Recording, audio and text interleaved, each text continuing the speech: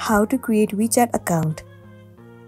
The very first thing, you want to make sure that the application WeChat is already installed on your device.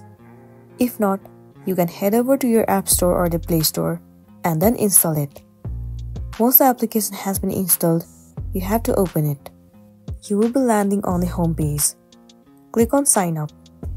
Two different options will be visible to you. One is sign up via mobile and the other is Facebook. You can choose any of the option that you want to. Let me select sign up via mobile. You have to fill up some of the information. First of all, enter the name, your country or the region, your phone number, and the password. Once you have entered all the information, click on this checkbox and then click on Accept and Continue. You have to read the WeChat privacy policy and then click on this checkbox once again and click on Next. Wait for a while for it to process. For the security verification, you have to solve some of the problem.